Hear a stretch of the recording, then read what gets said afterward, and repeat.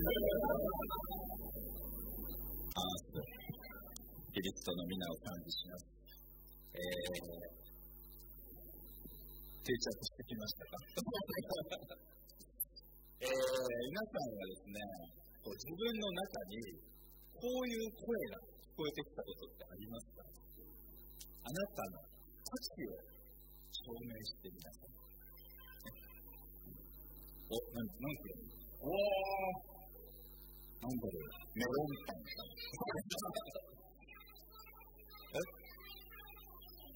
はい。書いてくれたんだね。ありがとうございました。いただきます。はい。メロンパンじゃなくてメロンだね。ありがとうございました。自分に価値があることを証明しなさい。お前の価値はどうなんだ、どの程度なんだ。そういう声が自分の心の中に聞こえてきたことってありませんか？オランダ出身で、ハーバード大学で教授をしてた、有名な方でヘンリー・ナウエンという方がいるんですけども、その人は大学を辞めてラルシュという知的な障害を持つ人たちの施設に行って一生その人たちと一緒に過ごした方です。その人の中にいつもなり響いたのがその声です。お前の価値を証明してみせる。それがいつしか自分の中で鳴り響いていた。そうするといつしかその自分の人生がこの誰ともわからないこの声の主、いつしかそれが誰の声なのか、自分のものなのか、それすらもよくわからないままにその声に聞き従うようになっていく。そして人生は自分の価値を証明することにあるんだっていうふうに価値を見出すようになってしまうっていうふうになるように本の中で言ってます。今日の聖書の言葉は共同訳聖書では欲望は人に恥をもたらすなっているんですけれども、もともとの意味に近い新海訳聖書では人の望むものは人の変わらない愛であるという言葉です。聖書は他の多くの箇所でも愛っていうことをたくさん書いてるんですね。人には無条件の愛が絶対的に必要。これはもう世界的にも常識です。聖書を読まない人にも知っている。しかし、その愛を獲得するために私たちが何かをしなければならないとしたら、途端にそれは無条件の愛じゃなくて条件付きの愛ですよね。何か努力して何か有利なことがそういうことになってくると、その愛は条件付きの愛になってくるということで、聖書では私たちが神を愛したのではない、まず神が私たちを愛してください。ここに愛があります。聖書にあるように、私たちの能力、努力とか、そういったものが神様の愛を引き出してくるのではなくて、まず神様がすべての人を無条件に愛しておられる。これがそのとしているということを聖書は語ります。何かをしなきゃいけないというのは、条件付きの獲得競争です。これは神様の愛と真逆です。何かをしなければ救われないというのは、それをした途端、それが宗教と呼ばれる。何かをしたら救う。お布施をしなさい。修行をしなさい。徳を積みなさい。そうしたら救う。そしたらいい人になる。それが宗教。でも、他の宗教は何かしなければならないけれども、聖書が語る愛は違うんですね。人間の努力がなく、神様からの一方的な愛を私たちがまず受けているということが前提になって話が進んでいくわけです。何かをなさなければならないというこの意識は、ナウエの心を騒がせていたあの声の主と一緒です。その主が私たちにさせたがっている、獲得することに価値を置いている。これを、この声の主を聖書では悪という言葉で表しています。悪の愛、獲得することによって何か価値が自分に生まれるものであるということを錯覚させようとします。そして、人の代わらに愛を求めさせる。聖書の中に愛ということがたくさん出てきますけど、日本語だと愛という言葉で一つだけですけれども、もともとはこの愛っていう言葉はいくつも区別されてるんですね。例えば家族の愛とか、それから人間同士の愛、情欲の愛、いろんな愛の形があって、神様の愛のそこに入っているんですけども、いろんな愛が区別されています。でほとんどの愛は条件付きの愛、能力がある、美しいか、優しいか、これこれこうだから、ああだから、だから愛する。それが条件付きの愛の姿です。インターネットで私調べてみたんですよ。インターネットで調べてみたんですけど、ナイツの漫才みたいなことなんですけど、Google で、皆さん Google って素晴らしいですけども、Google で、愛を勝ち取るって入れてみたんですね、試しに。何が一番トップに出てくるかなと思ったら、何だと思いますか？一番上に出てきたのは、男性の愛を勝ち取る7つのテクニックが出てきたんですね。いや、世の女性は本当に苦労なさってるんですね。男性の愛なんか勝ち取る7つも苦労してね、本当にテクニックに身につけるわけですけども、いや、それがね、間違ってるとかそういうことじゃないんです。でも、仮に言ったらそういうテクニックを学びました。7つ学びました。そうやってそのテクニックを通して男性の愛を勝ち取ったとします。でもそれは、その7つのテクニックがあって初めて得た愛ですよね。だから条件付きの愛ですよ。じゃあ、その7つのテクニックがなくなったり、そうやって努力して築き上げた自分の姿がなくなってしまったら、その愛は終わりを迎えるわけです。それが条件付きの愛の原点です。聖書が描く愛っていうのも、終わる愛と終わらない愛、それから条件付きの愛と無条件の愛というに分けられています。大きく分ける。で、第一ヨハネの信徒の手紙というところには、4章7節に、愛は神から出るものに書かれています。そしてこの愛は無条件になるというふうに聖書が書かれています。聖書の一番最初、こんなに分厚いですけれども、一番最初に創世記というところがあって、そこに、神様いろんなものが創造される物語が出てきますけど、一番最後に何をするかというと、人を創造します。そして、作られたすべてのものを見て、神様は何て言ったかというと、見る、極めてよかったというんですね。神の目に見て極めてよかったということは、完璧だったということ。パーフェクトで失敗がなかったということ。これが聖書が語る人間の定義です。人間はパーフェクトな存在なんですね。でも、その人の中には罪が入り込んできてしまう。その悪魔的な誘惑が人の心を支配していくとどうなるか。神から離れて生きることこそ本当の自立なんだ。そこに来始めるわけですね。そして、お前の価値を証明している。という声が日常的に聞こえてくるの。そして、じゃあこの無条件の人の望むものは人の変わらないで、その変わらない愛を人に求めるように、神様ではない。神に背を向けた状態でいろんなところ、ありとあらゆるところに、愛はどこにあるんだ、自分の価値はどこにあるんだ、探し求める旅に出てしまう。それが聖書に語る人間の姿です。人の変わらない。それを求めるのは人間の姿です。人に無条件の愛を求めるというのはすごく難しいことだと思います。これをどういうふうに表せばいいかなと考えてみると、もし皆さんが、道に出ると、トラックにひかれそうになった。その時に、危ないって言って、あなたを突き飛ばして、犠牲になった人がいるか。そしてこの人が命を失ったとしたら、皆さんだったらどうしますか？見ず知らずの人が自分の身代わりになって命を捨ててくれたとするならば、もしそういう人がいたとするならば、それこそ私たちは誰に言われるまでもなく、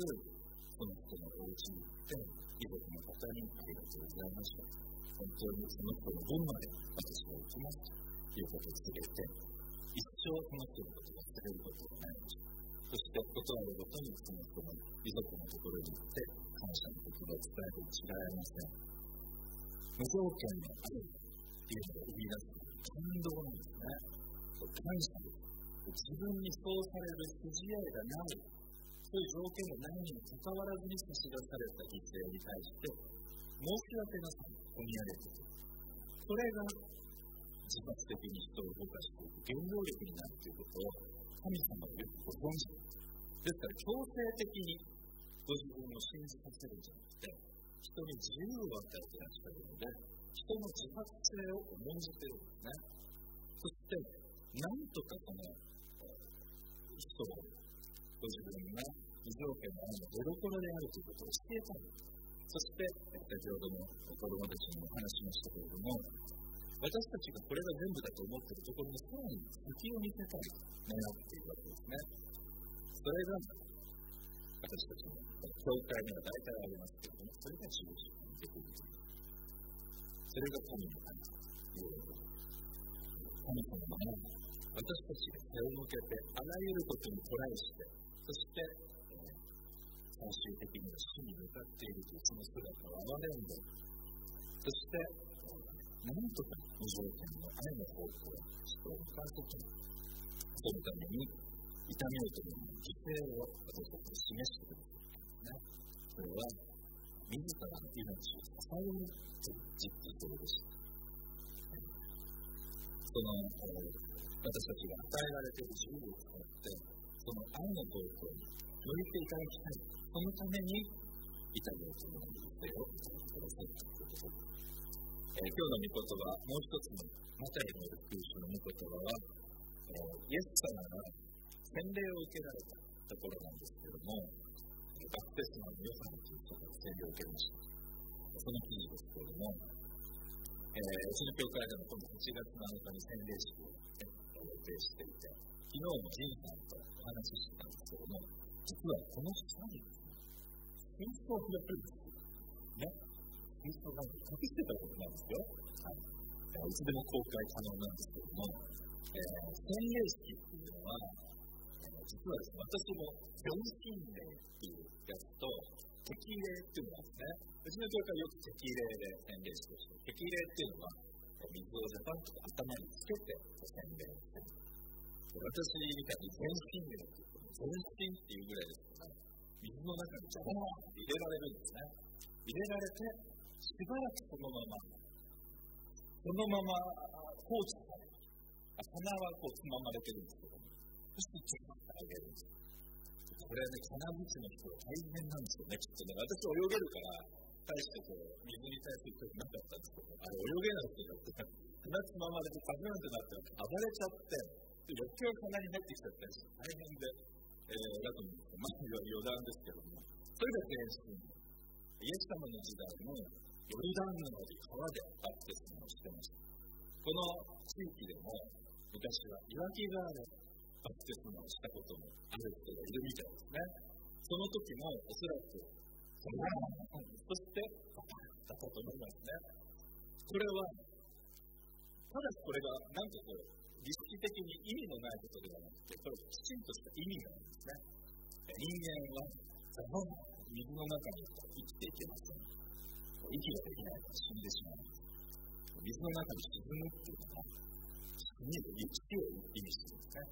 そしてババにあげられる。これは復活を意味している。この洗礼っていうのは、目に見える形でイエス様の十字架の死と復活の命に私たちが預かる。そういうことを表しているものなんですけれども、これはキリストが生誕してからできたものじゃなくて、もっとはるか昔からあるものなんですね。聖書の中で出エジプト記というのが創世記の後にありますけれども、そこでイスラエルの人たちがエジプトから神様によって導き出されるストーリーが書かれています。英語で言うとイプソと言いますけども、脱出です。その時に、有名な海が2つになって、人がそこをイスラエルのために通って向こう岸に渡るという、そういうストーリーがあります。これが原型なんですね。人が死をイメージするそのエジプトの地、奴隷の地、もう本当に死ぬことしか考えてなかったところから神様に導かれて水の中を通されて向こう岸に渡る。この出来事を象徴的に語り継いできたんですね。ユダヤ教の人たちという。それで海外の人、ユダヤ人以外の人たちがユダヤ教徒に改宗するときにこういう水をかけて沐浴みたいなことをしてたのが典型になっているんですね。でこれは紀元前数千年前から行われてきたことで、これがやがて来たるべきイエス様の大きな御業のモチーフだということです。神様っていうのは突然ことをなさるよりもあらかじめ予兆をくれる方なんですね。それがまさにこの説を実の物語なんですけれども、このところでイエス様が洗礼を受けるときにヨハネを躊躇するんですね。私の方があなたから洗礼を授かるべき存在なのにというふうに躊躇するんですけれども、イエス様は今はやめないでし正しいことをすべて行うのは我々にふさわしいことですというふうに言ってるんですけど、正しいことをすべて行うというのはどういうことかというと、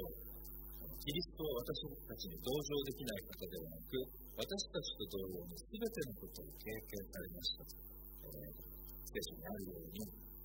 私たち人間と同じことを神様の経験されてきたということを身をもって示すため、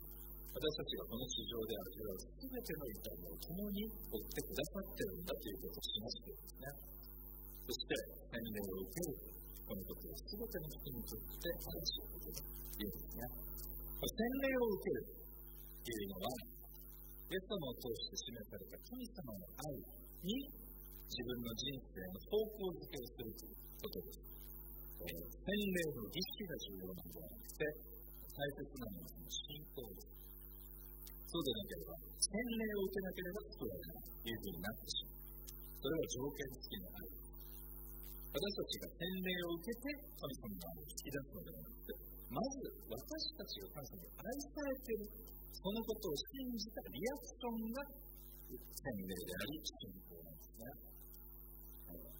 神様の愛に対するリアクション、洗礼を受けられたイエス様に向かって、天が開いたと書いてあります。そして何ていう声が聞こえてきたかというと、これは私の愛する子、私の心にかなうものという声が天から聞こえると書いてあります。この言葉は、イエス・キリストの生涯にわたって、それこそ十字架の上に苦しまれている最中に、本当に最後まで響き続けていた言葉じゃないかなと思うんです。他のこれ以外の声を入り込まないように、いつもこの言葉に耳を傾けていらっしゃると思います。皆さんは今の生活の中で心にどんな声が響き渡っていますか？価値を消耗して皆さん、そういうふうに声が響いています。何かを獲得して皆さん、そういう声かもしれない。皆さん、神様の愛の条件がありますが、いつでもどこでも誰でも注がれているもの。その愛に私たちが生かされて、信じようと信じないと、それは信じ。その愛に気づいて、自分の人生をその方に方向づけしていくとき、私たちは驚くほどに神に預かることができます。これは私の愛する子、私の心にかなうもの。この声は私たちが地上で生きるときに簡単にかき消されてしまいます。ヘンリー・ナウレンのように素晴らしい実績を持った方でも、その知識がなくても、その自分の価値はどこにあるのか探し求める旅路は終わりがありません。でも、私たちはその地上から振ってられると、価値はどこにあるのか、お前よりあの人の方が優れてるんじゃないか、そういう誰ともわからない、この悪魔的な誘惑に声を傾けるのではなくて、お前は私の愛する、私の心にかなうのに、あなたの神こそ、その神様の言葉にいつも耳を傾けることが、私たちを次なるネクストステップに連れてってくださいという、これは神様の約束です。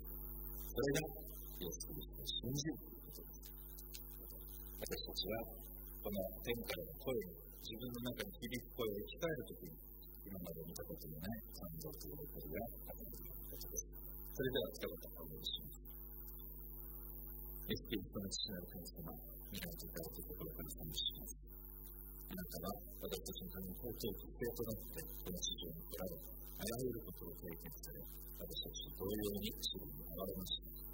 それは私たちがあなたと同じであるということを示すためでした。神様どうぞ、私たちはそのあなたの愛に無条件のないと無限の愛、目を向けない、耳を傾けない愛を